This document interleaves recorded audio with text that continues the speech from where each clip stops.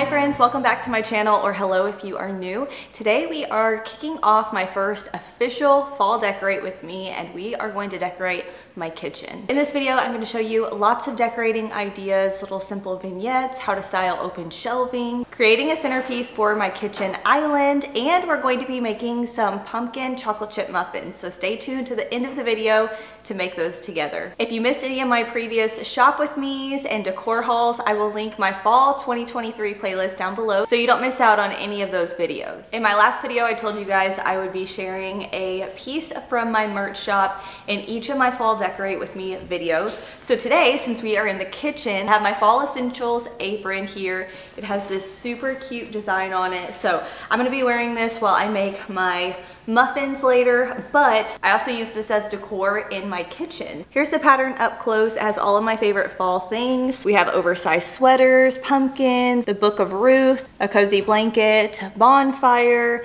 cup of coffee, of course, warm socks, a candle, and the chocolate chip pumpkin muffins. So I will link this apron down below. It's kind of just a canvas, like a soft canvas material, and it does have two large pockets in the front. You can also get this design on a sweatshirt, a t-shirt, a tote bag. I have lots of different options on there, so be sure to check it out. It's definitely one of my favorites. On the side of my cabinet, I just put a black command hook, and I hang my apron here, and it adds a little bit of contrast to the side of our refrigerator cabinet, and I love it. And we also finished our backsplash, so I can't wait to show you guys an update of how it looks. Here is the backsplash reveal. It took us about 4 nights total for my husband to tile everything. He did all of the grout work himself, and he did such a great job. So the tile that we used was from Lowe's, and it is the Boutique Zellage French Canvas White, and it's a 3 by 9 inch tile, and it does have a glazed finish. So if you're in the market for one, I absolutely love this one. It goes great with our countertops, which are white quartz, but they have a little bit of veining in them, so it does pull more gray tones, and I love the variation in this tile and the glossy look that it gives. It was everything that I had on my Pinterest board, so very happy with it. But now we're going to start by styling these floating shelves that I have to the left side of my kitchen, and I like to style my shelves in groupings. So first I'm going to anchor the whole thing with this landscape picture, and then I'm going to add this pottery piece and some faux wheat stems. The pottery piece and the art I actually antiqued. This little ceramic vase was from Hobby Lobby recently in their new vase aisle, which I'm totally obsessed with. So definitely check out that aisle if you are in the market for some vases.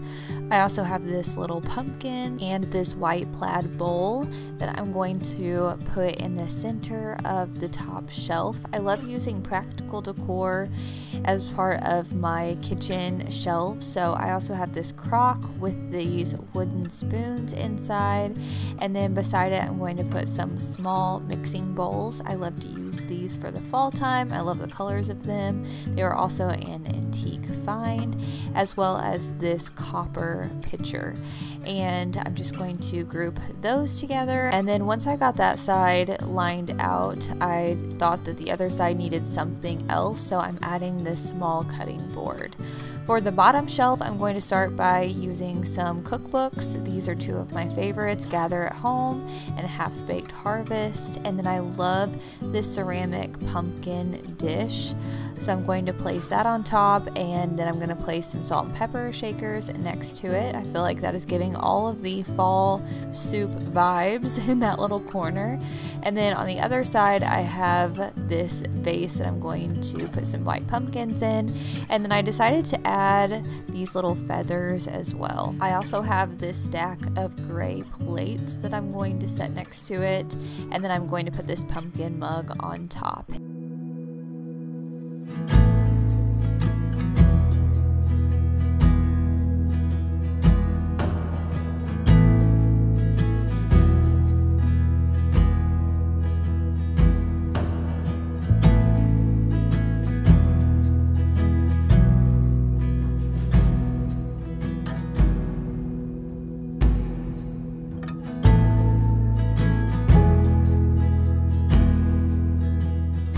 Now I'm going to style the countertop underneath the shelves, and I like to set up a little coffee station. So I'm going to start out with a cutting board to anchor the whole thing.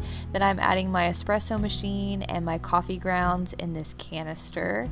And then I'm going to add another little pumpkin mug just for fun with these gold stir spoons. And then I have just my coffee essentials. I have this little glass pitcher that was thrifted, and then I am all set. So that's how that area turned out. I'm also going to add my cake stand to the center of the whole thing, and then I have my KitchenAid mixer always in that corner, and I'm adding some flour, sugar, and brown sugar into these glass canisters. I also love having a Lazy Susan next to my stove with some wooden spoons and a crock and my salt and pepper. That way it's easy to grab when I'm cooking. And then I also for fall added this little arrangement and just popped it next to it. I like to do groupings of 3, so that's kind of my mindset behind decorating. I also added a Dutch oven on top of the stove, and I have this cookbook stand that I love using every night if I'm making a recipe out of a cookbook. So I'm going to place a Half Baked Harvest cookbook on there, and then I have this gourd plate that I'm going to place my avocado oil on. This next area will probably change in a few months, but for now this is Breland's little station. I have a wicker tray, and then I have her water that I fill up her bottles with, and then I also keep her formula in this glass canister. And just to make it a little bit prettier, I decided to add this stand, and I placed a pumpkin on top, and then I have a small arrangement that I'm going to tie it all together with.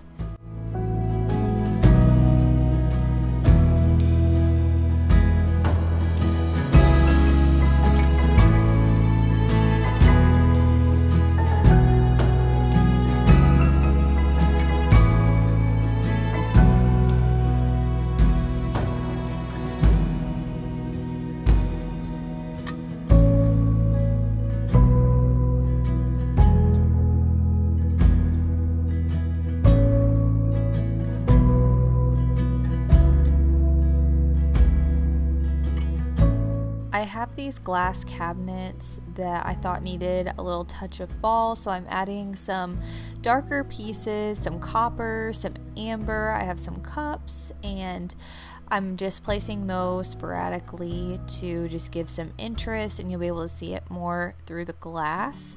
And on the other side, I'm doing the same thing. I'm just adding some moodier colors, and these are all practical decor pieces. I love this copper teapot. I think it's so pretty, but I decided to switch spots since there already is a teapot above on the top shelf. So here's what the shelves look like, and then I'm also adding a wheat wreath to my hood vent.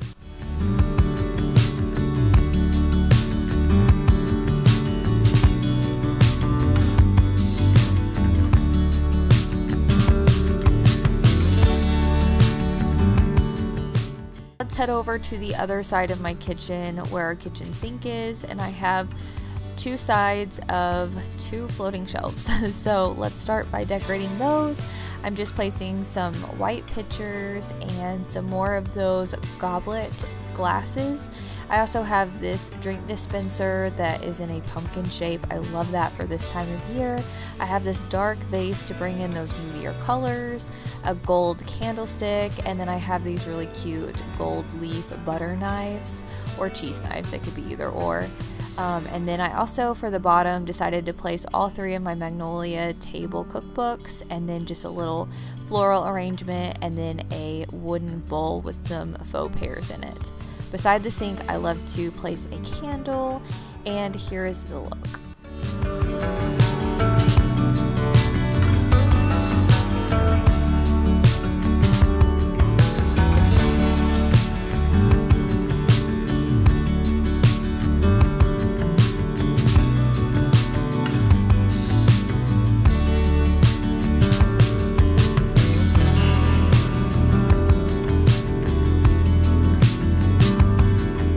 On the other side, I'm adding a basket with a wheat wreath. This is a little one, and then another basket with a dried gourd.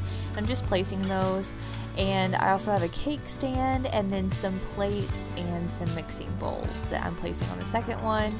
And then for the bottom, I'm adding a cutting board to hide the electrical outlet, and I have this vase with some faux florals and some more candlesticks.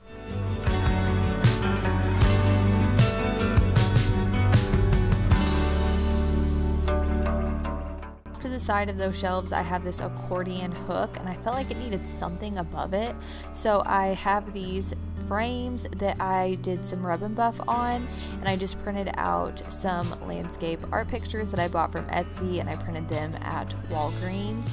And it did take some finagling, just trying to get it all nice and even, but I finally got it, I think.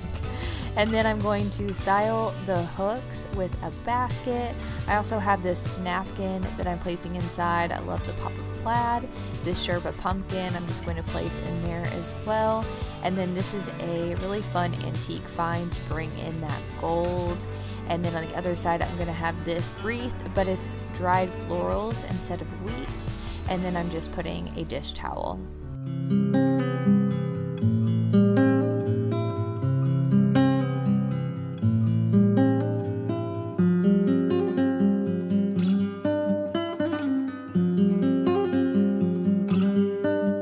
For the island, I wanted to keep it simple, so I have this basket tray, and I have this pottery piece that I put some picks in from Hobby Lobby. They're kind of a blackish, bluish thistle, and I think it's so pretty. I also have a pumpkin and then a little vase with some dried fruit in it.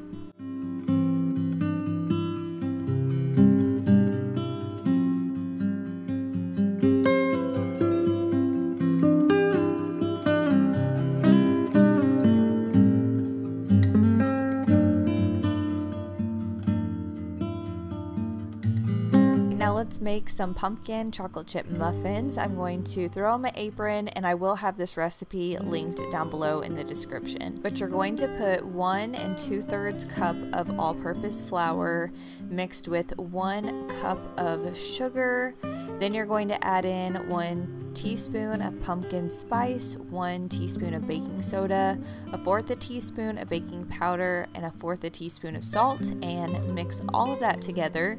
Next, you're going to add in 2 eggs, 1 cup of pumpkin, 1/2 cup of melted butter, and then you're going to mix all of that up. And then you're going to mix in 1/2 cup of each white and milk chocolate chips. I used Lily's chocolate chips to keep the sugar a little bit lower in these. And then you're just going to line your muffin pan with some cupcake liners, and I like to use a large cookie scoop and do 1 1/2 scoops per muffin. And I also like to add a few more of the chocolate chips on top just because it looks so pretty once they come out of the oven. And then you're going to bake them for about 20 to 25 minutes at 350 degrees. After they're done baking, I just check them with a toothpick and let them sit out on the stove for just a little bit to cool off. And then I like to store them in my cake stand. I'm trying to have baked goods a couple times a week and just have them as an after school snack or just a little treat. So I'm going to place those in there and then call my family over and enjoy some muffins together. So hopefully you guys enjoy this recipe. Let me know if you make them. I'd love it if you tagged me over on Instagram. I would love to see your guys' creations, but this is a fall staple over here at our house. Be sure to check out my fall 2023 playlist. I have lots of fall shop with me videos as well as decor haul, and then I'll be posting all of my decorate with me's in there as well. So I'd love it if you stuck around. Be sure to like this video. Don't forget to subscribe, and I will see you all soon in my next video. Bye guys.